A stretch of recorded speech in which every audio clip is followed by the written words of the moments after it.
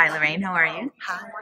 So we are here at Kripalu, February 2016, and this is the first time you've been in the presence of Sri Dharma Mittra. Yes, it is. That's correct? Yes, it is. How's that feel? How's that going? Amazing. Amazing. I've done yoga in studios with yoga teachers, but I've never experienced meeting someone like him. Um, I feel like this psychic connection with him, like if he just understands how to make me focus and be at the moment and present in my practice. And I have a long way to go. I want to go vegan, and I have a big process to get myself in a healthier state. And I am so looking forward to seeing him many more times and going into the city, into his studio.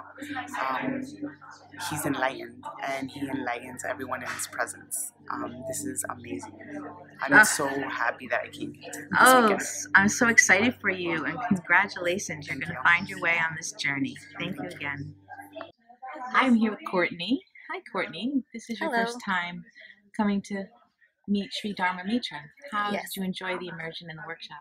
I enjoyed it a lot. It felt very magical, and I definitely learned a lot about myself and about yoga, and bringing both all of my mind, body, and spirit together, and joining it and meeting wonderful people as well.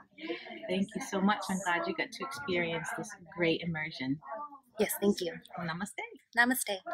Hi, I'm here with Missy.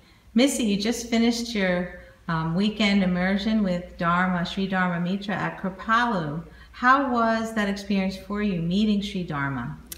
It was absolutely amazing. His presence is incredible. You feel like you're in the company of the divine.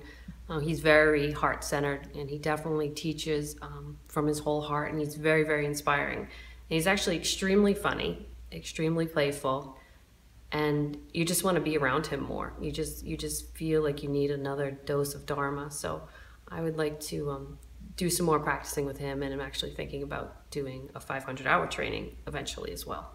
Oh, that's so wonderful to hear, and thank you so much for telling me about your experience.